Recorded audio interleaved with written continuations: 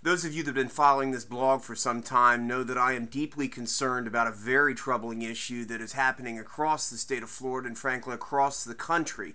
And that is the fact that lenders have now resorted to kicking down the doors of properties whenever they care to. Now, it's disturbing enough that we would allow lenders to be kicking down the doors of property just because they want to. But even more disturbing than that is the fact that law enforcement is oftentimes doing nothing about it. I've collected a series of examples from across the state of Florida, in particular in Charlotte County, where the sheriff's office has documented the break-ins. They, in fact, have interviewed the criminals that broke down the doors of my client's property and collected very specific facts about these break-ins.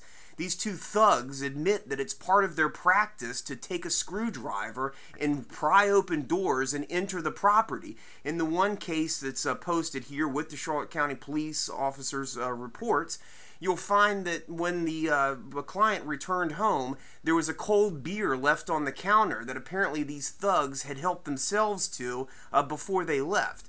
Now, in a typical break-in, the criminals don't leave a calling card. They don't leave information that would identify who they are.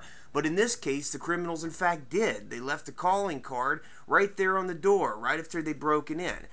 I'm calling on the press, I'm calling on law enforcement, I'm calling on all of you to pay particular attention to this issue. In particular, I want our judges to be focused on this, because what does it say about this country if we are now allowing lenders to kick in people's doors anytime they want to? The examples that are posted here are bad enough, and the lawsuit that I filed does detail in chilling facts how this is occurring. But what's even more disturbing are examples that I have where lenders and their representatives are kicking down doors before a lawsuit has even been filed. It really is a terrifying country that we live in now if private parties or anybody is allowed to kick in a door of a person and not have any risk of consequences for it.